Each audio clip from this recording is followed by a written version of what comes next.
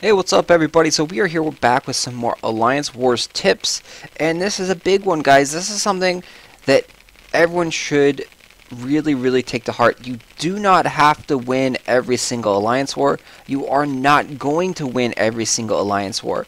So in this Alliance War, this is War Season 3, we have personally decided to just concede this war, give up, not even try and fight, not even try and defend, and just go and farm loot. You may be wondering why we're doing that. Well, because we're getting into the harder and harder alliances that we probably have little to no chance at actually beating. We'll take a look here at their stats. So this is a rank 56. They have 40 members, or 39 members currently. Huns is a rank 32 alliance. They have 48 members. And this one over here is a Fits of Rage, rank 37. They have 39 members. And we are sitting over here with 33 members, rank 97. So we have pretty much no chance to win this war, and there's no reason to fight, no reason to go up against this competition. The reason we're up against such tough competitions is because we've done so well in the last two wars. We took first in the first season, and we took second in the second season. So the benefits of this is that you get to actually farm for 5 days. And look, I pulled up a random opponent, and the very first thing it has 361,000 in gold. Massive amounts of gold right there. So we're going to go and farm and start just building our base up better, getting stronger. And this is what you can use Alliance Wars for. Even if you are losing in Alliance Wars, you should be having a whole heck of a lot of fun, because you're going to be able to find a ton of loot in the random system. Because people are attacking in Alliance Wars, they're not stealing each other's loot. So there's a lot of loot for the taking. Let's see here. Cannons, archers, and mummies. He doesn't have any arb blasters, so we can take out the sword rain. If you're fighting any arb blasters, you pretty much need to have a sword rain so you can one-shot kill them. When you're not fighting arb blasters, you can go in there with Sonic Blast and Blade Storm.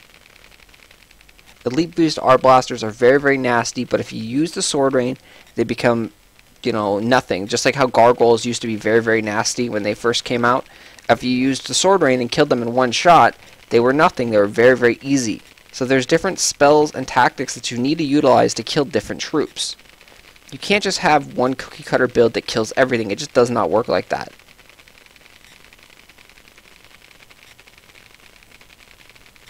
Oh, he has elite boost spikes right there. That's very nice.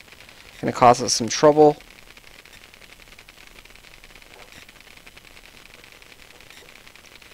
Trying to stay back with our troops so we can speed them up, get them out of that death box of cannons.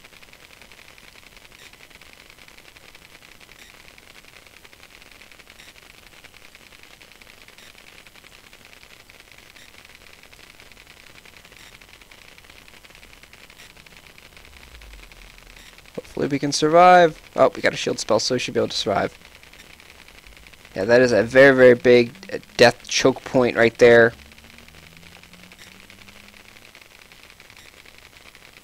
Oh, we're gonna die. The elite boosted wolf howled everyone, made them stronger, and our hero just didn't have enough life. So no matter what, we still got a decent amount of money. Look at this. 147,000 for only getting 27%. It's still a decent amount of money. With our boost, we got it up to 180,000. That's still not bad at all, guys. So even your failures are still going to be decent. And look at that. We just, oh my god, look at that. We just one click, open up the menu, and there it is. 620,000. So let's go ahead and put Sword Rain on and attack. And the reason is because it has a ton. So unfortunately, when we swapped out those spells, someone went in ahead and attacked it.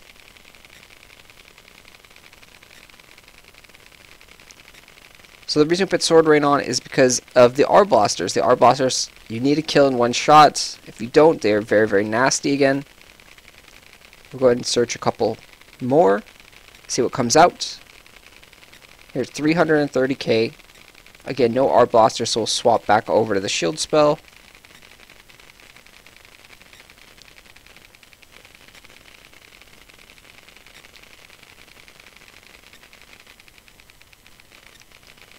Hopefully we don't die in the first 27% this time again. But hey, it happens.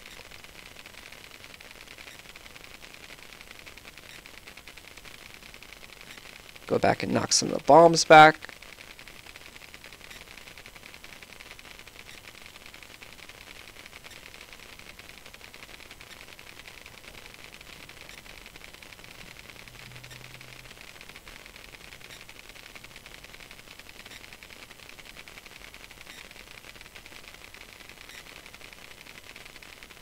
So we moved up a little bit too fast there, and the other cannon didn't jump over the barricade. So right there we got both cannons to jump over the barricade, able to kill them with the spell now.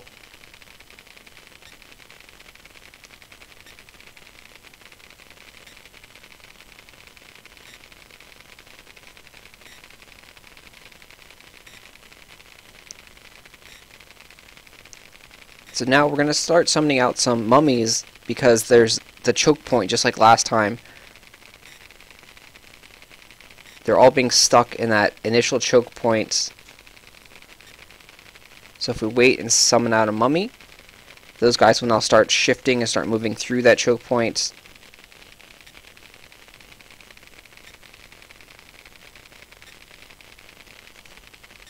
And you can see they'll meet us right here. And now we can start summoning out more archers. More cannons.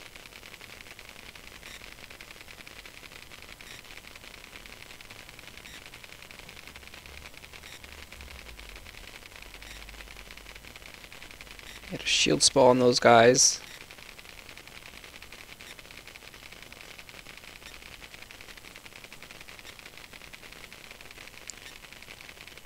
So I personally love a good mix of archers and cannons. And then now we're down into the 50-second mark, so we need to start summoning out mummies only, because none of the troops, the cannons or the archers, will be able to get to the castle gate at this point.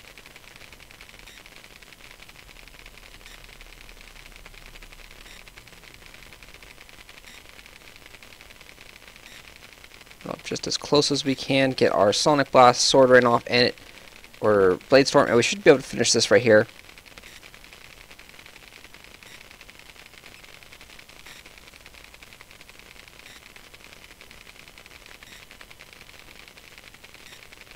Oh, we're gonna be like 1 second shy. Oh no, we barely made it. Right at that 0-second mark.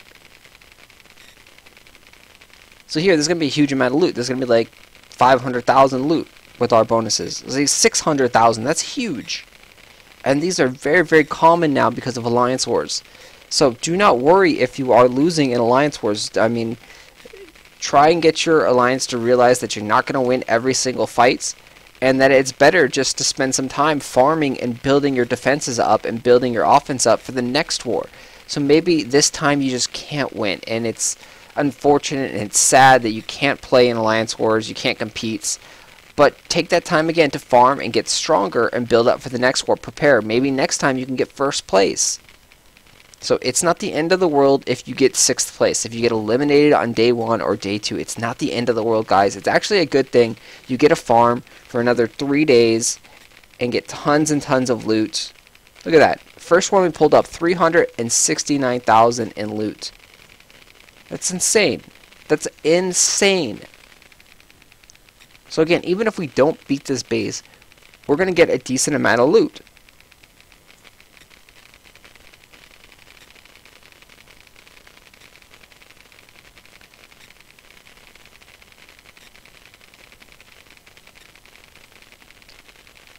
Just trying to tag all of the buildings that I can.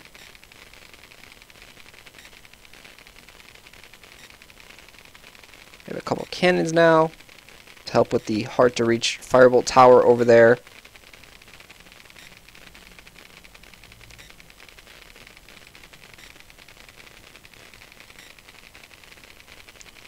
run back and use the shield spell on everyone. We're going to scream to get them out of that corner and get them off of the Froster slowness. And now we're going to bring in a mummy over here and sit behind our troops.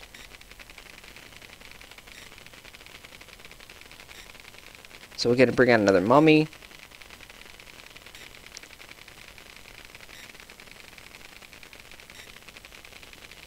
Scream, everyone.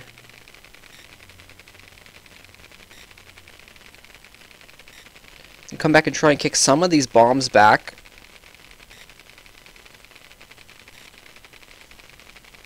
Because we want to try and keep our units alive. Let's see, unfortunately they died.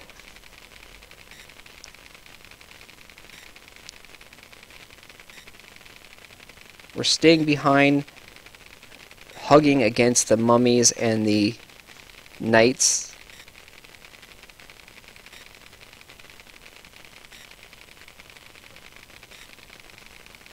So that way we don't take as much damage, because we are pretty fragile here. There's a lot of stuff going on.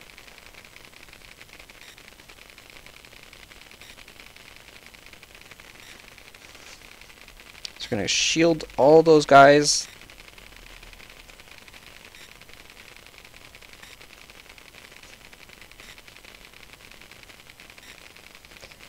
And again, we're under the 50-second mark, so we're just going to spawn out mummies now. No other troops would really help us at all. They're not going to get to the castle gates. Can't go forward because we would die here. We don't have a shield on our hero.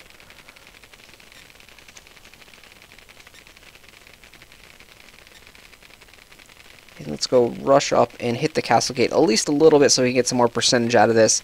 So we didn't get 100%. We just hit the castle gate for around 25% life. But we're still going to get a huge amount of loot, guys. It's freaking insane how much loot we're going to get. We got 443,000 loot right there. Plus, I mean, we gained all the other stuff, the medals and the trophies and all that, yu-yang, hee-haw, whatever you want to call it.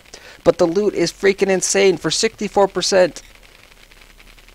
Alright, enough of me ranting about how insane the loot is. I'm going to go farm, and I will talk to you guys later. Thanks, guys.